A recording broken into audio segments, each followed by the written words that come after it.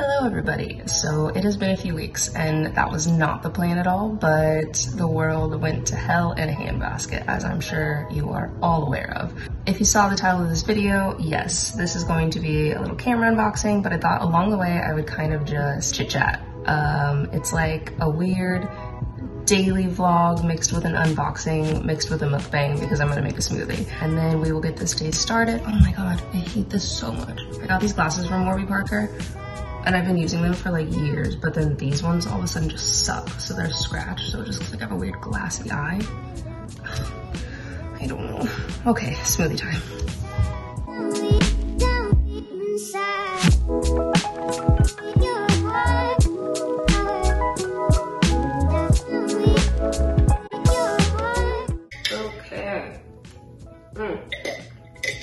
I normally don't eat smoothies with a spoon because I feel like it's really weird, but I ran out of straws and I need to get one of those reusable ones. Except for then I was gonna get a metal one, right? There's a story about how this girl fell and it literally went through her eye and she died.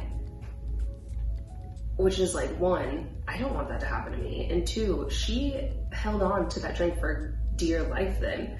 If she fell, it still didn't let it go. I don't know. I'm gonna package disorders now. So it's gonna be annoying every time I talk.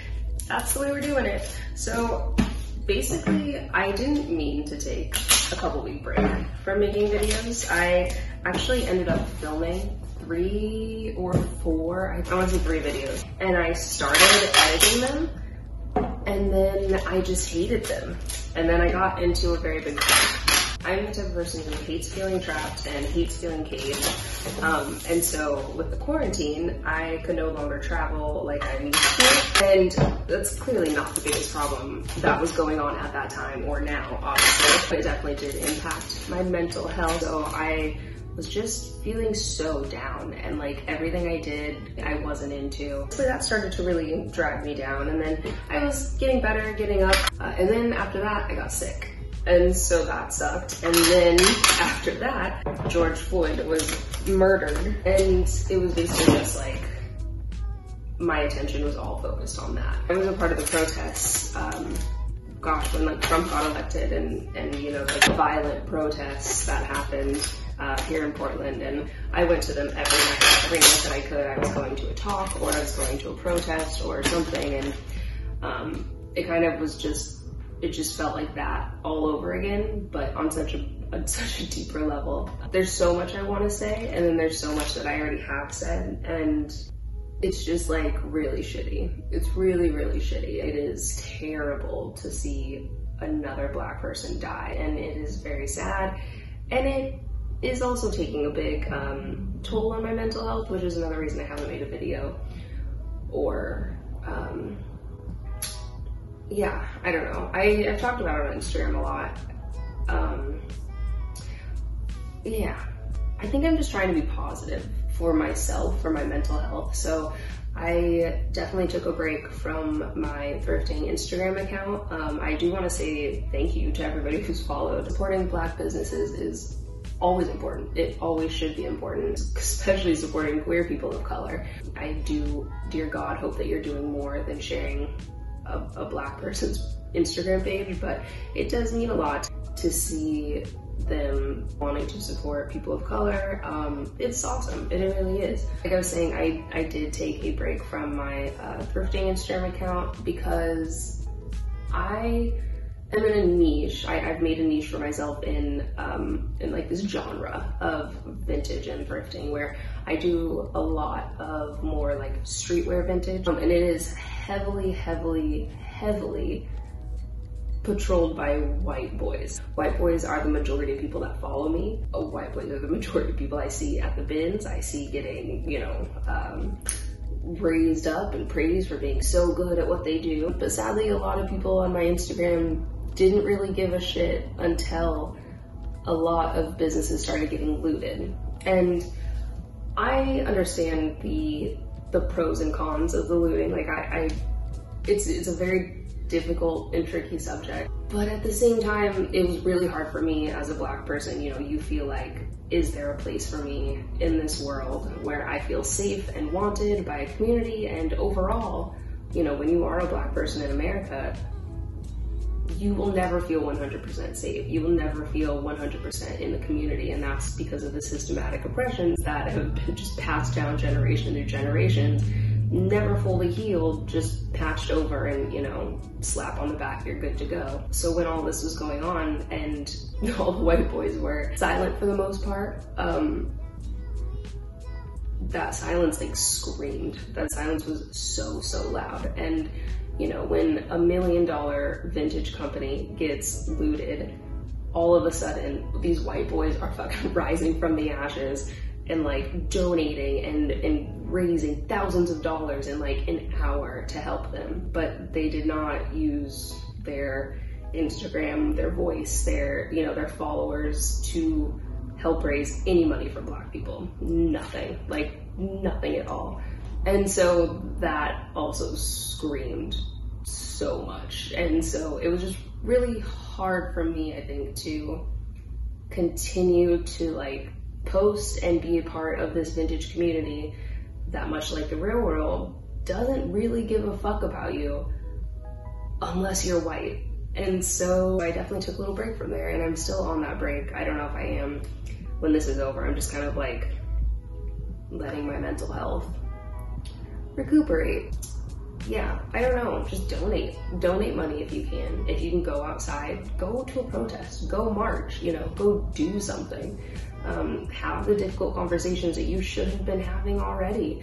You know, people who are biased and people who are racist and people who think like, oh, cops are good, there's just a few bad apples. Like, talk to them, because I think change can come through the hard conversations, and obviously it's gonna take a lot more than that, but between families, you know, I grew up with an all-white family. I didn't know really anything about Black culture, Black history, anything until I went to college and learned for myself, and I'm very grateful for that, because like, I think it helped shape who I am, and it taught me a lot about myself. But I can definitely relate to like growing up in a white family and not knowing how to address these things. So I don't know, it's just important. When you don't say anything, it hurts. And if you do say something, say it and then elevate the Black person next to you who's been saying it for years.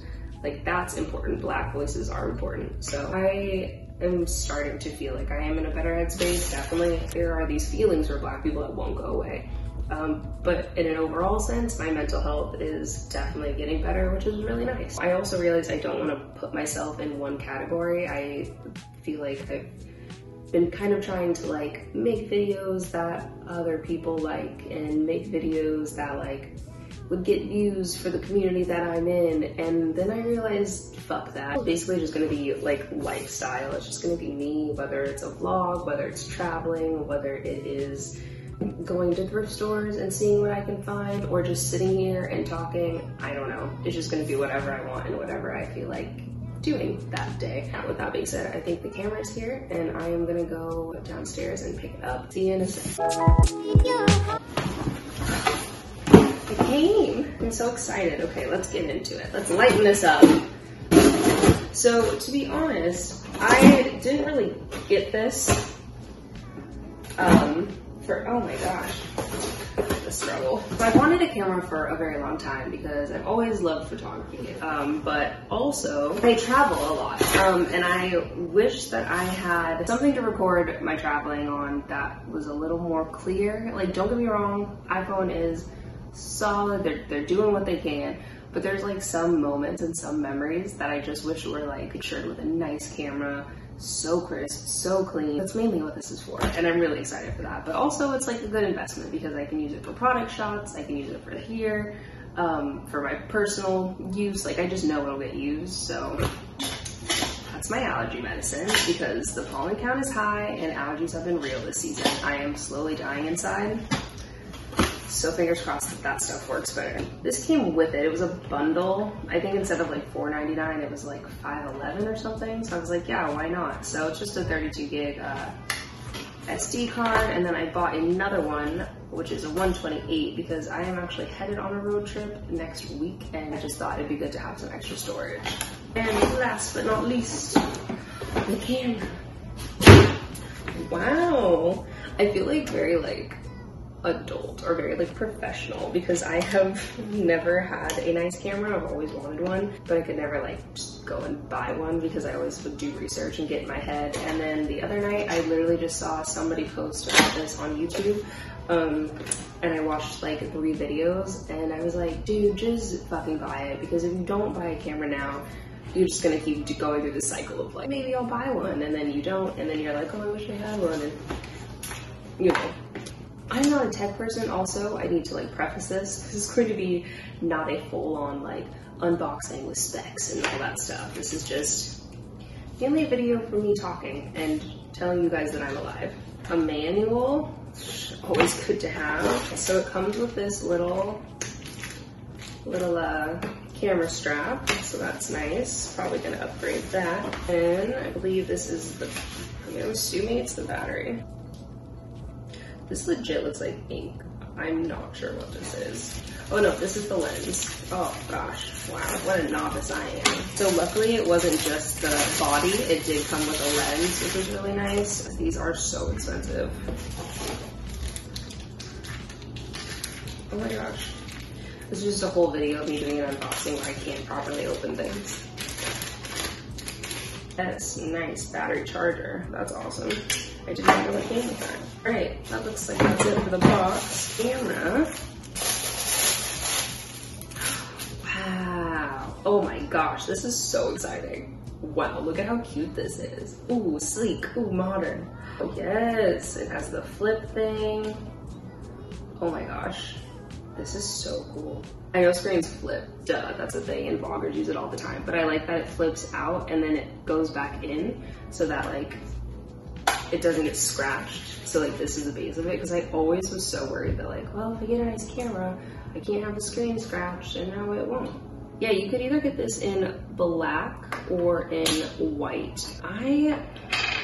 I personally love the black. I just feel like there's something classic about a black camera, sleek, and the white was not my all-time favorite, but we're gonna flip it on. I don't know if it'll actually have any charge on it. Oh my god, I didn't even put the battery in. So no shit, it's not gonna turn on.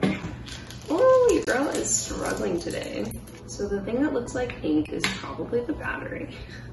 I love the idea of somebody like coming to this video and like being like, ooh, a product review, perfect. I don't know if I want this camera or not. And then they just see me struggling to do literally the most basic thing. Destroy the box. So I really can't return it. Throw this in. I'm like terrified this is not going in the right way. Is there like an eject button just in case? Or... oh, now we got it. Oh wow. Okay, it dies. So that's the most anticlimactic thing to ever happen. I'm gonna charge this for a little bit and then I will be right back. The Canon battery just got done charging, so I'm gonna go ahead and switch to that. If you don't see a difference in the quality and sound, I feel like that's just gonna have to be on you. You need a prescription, or go to the bottom of the little video, click that settings and make sure it's at 1080p, or I just got ripped off and Canon is just scamming us out here. Here we go. Oh my gosh, it wouldn't let me press done. So already iPhone's trying to make me stay. We're gonna try this one more time.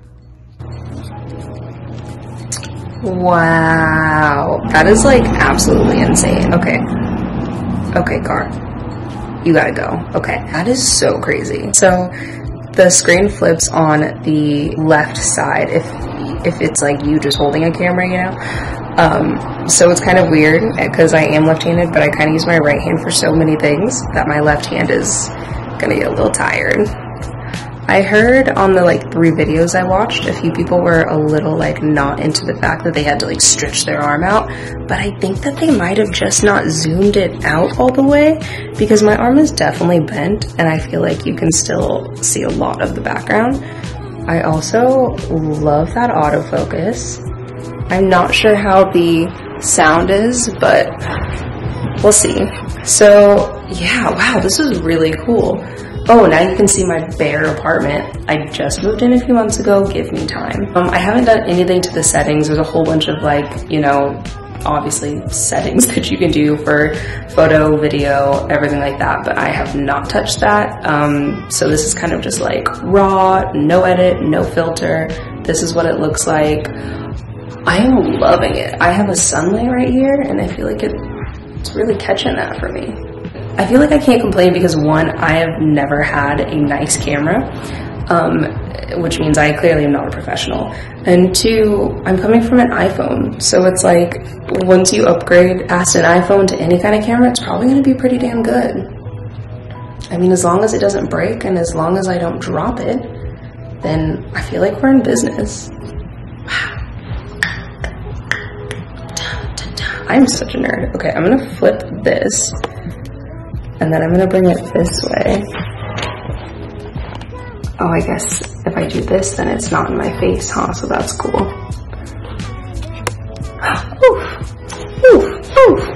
All right, I am excited. I think this was a good buy.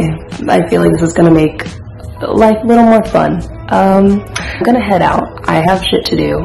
Yeah, I look forward to making more content in the future. And thank you for, subscribing and liking. And it was really cool to see that I was still getting subscribers when I wasn't posting. People were still commenting. It was awesome. I would love to do a Q&A video. I get a lot of questions on Depop, and I get a lot of questions on my YouTube videos just about like my business, really just about business, which is totally fine. But I thought it would be fun to do a little Q&A, maybe if I can rack up enough questions just about anything. It could be my life, it could be business, but yeah. Ooh. Who is she?